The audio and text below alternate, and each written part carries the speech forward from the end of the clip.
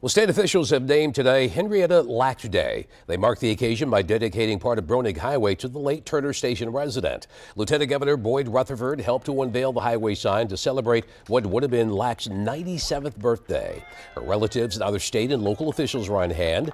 The dedication pays tribute to her life and legacy.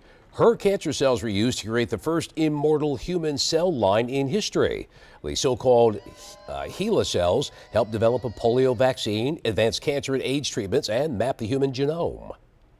Today's dedication of Broening Highway is just one acknowledgement of Henrietta's life and continuing legacy of healing and hope. In addition to the highway dedication, Baltimore County also honored Lacks this past weekend with a celebration in Turner Station. Lacks passed away in 1950. She was only 31 years old.